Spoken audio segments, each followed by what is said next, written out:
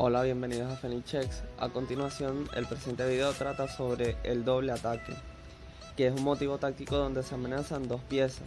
Como podemos ver en esta posición, las negras tienen dos piezas colgando, tanto su alfil como su torre, por lo que tenemos que buscar un patrón de movimiento dinámico para detonar esta debilidad, la cual se obtiene mediante la siguiente combinación: caballo de 8 jaque.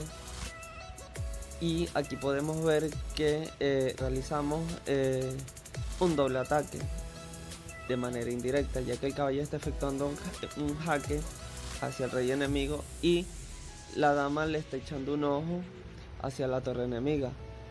Las negras, al no poder cubrir la debilidad de su torre, tienen que minimizar los daños obteniendo el caballo, dama por caballo y dama por torre. Aquí obtenemos el motivo táctico del presente video, en el cual nosotros damos un jaque hacia el rey enemigo y amenazamos la captura del alfil. El rey se tendría que retirar ya que no tiene un motivo defensivo de obstrucción. Rey E8 y dama por alfil. Porque de una vez no se obtuvo la torre y después de obtener la torre obtenemos el alfil de otra manera, porque perderíamos la ventaja táctica que tenemos del principio. Si quieren podemos ver en el siguiente ejemplo: dama por torre,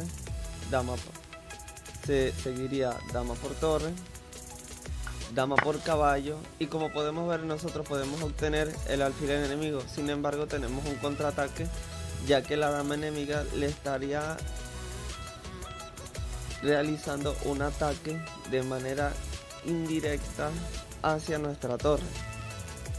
Seguiría dama por alfil y dama por torre, dándole una cierta variante de posibilidades a la dama enemiga de realizar cualquier otro ataque, y se desvanecería nuestra ventaja material, ya que no podríamos atacar este peón efectuando el ataque hacia el rey y hacia la torre al mismo tiempo, debido a que la dama enemiga cubre ese punto que nosotros desde un principio consideraríamos débil. Este ha sido todo por hoy, espero que les haya gustado. Saludos a todos.